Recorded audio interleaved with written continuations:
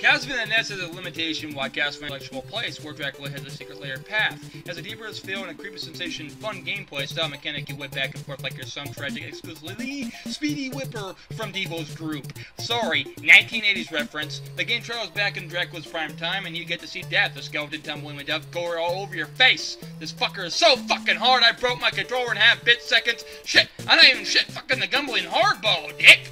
The game has a curved hit too, it's real easy to die, so hopefully watch out. The Dracula final boss is a pain in the ass too. But for lame, unfair, hard, tech-win-ass gameplay, I give this game for the killing, epic, beautiful music and the gameplay revelation of Dracula's world. A 9.0/10. Again, recommend the single player boy next to you. Where's my single player buddy?